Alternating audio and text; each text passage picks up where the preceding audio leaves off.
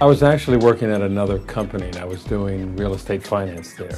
And the CFO actually invited me to apply for an open position in investor relations. He thought that that would be a good fit for me. And when I talked to the treasurer of the company to whom the IR officer reported, he had had this position at one time and he thought it was the best position in the company. And in the 13 or so years that I've been in investor relations, I couldn't agree more. Excellent position to be in. You get such a broad view of the company, and along with that, you get a view of how the outside investor community views your company.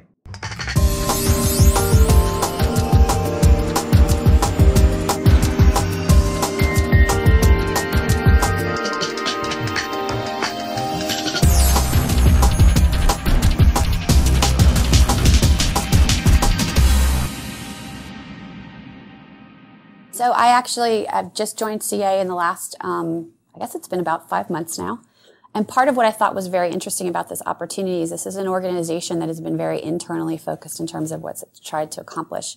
It was an organization that had gone through some pretty significant events and had to spend a great deal of time focused on fixing things internally here. But it's gotten to a stage in its evolution where it's time now to really start focusing on our external communications. And that, to me, from an investor relations standpoint, is actually very exciting. And we're going through a strategic process here. We're going through a rebranding exercise, and we're really looking at the company and what we want it to be and how we want it to be communicated. And IR plays an absolutely essential role in that. And to be able to participate in shaping that and have an impact on creating that messaging is actually very exciting from an investor relations standpoint.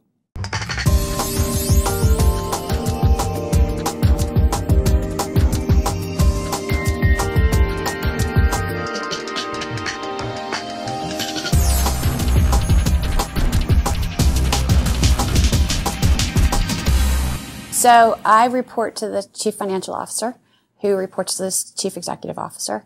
I really view myself as dotted line reporting up to the CEO. That's really how the role has been most effective and the kind of level of interaction I felt like we've had. I have a department of one investor relations professional who is more junior, and we have a dedicated executive assistant who we've made a real effort to teach the practice of investor relations, so she has an understanding of how the company works beyond just the executive assistant role and how investor relation works beyond the executive assistant role. We could always use more staffing.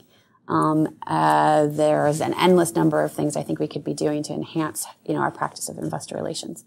Our reporting is on a quarterly basis that's formal to the board. We submit a report, a summarized report to the board of directors of our institutional ownership, a summary of the change, a summary of feedback from investors on events that we have executed on, an overview of our engagement with the street in terms of which events we've taken part in and what we've hosted, and then feedback on our earnings. So it gives them in about 3 or 4 pages a fairly summarized high-level view of where IR stands. We also just in the last couple of months completed a strategic plan for investor relations where we wrote a white paper, which we submitted to the board. It was approximately 16 pages long, which gave them a great deal of information about where we find ourselves strategically in the market, how the stock in the company is perceived by the financial markets, and a roadmap for many of the things that we wanted to execute on over the ensuing 6 to 9 month period, and then some metrics by which we were hoping we could be evaluated. Small team. There are 2 of us. I report directly to the Chief Financial Officer.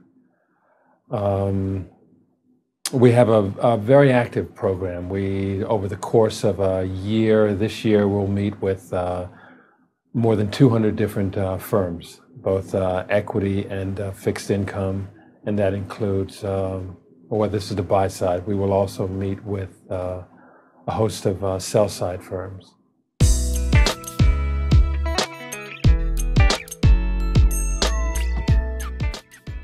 The shareholder and the willingness, the capability of the shareholder to be more vocal these days.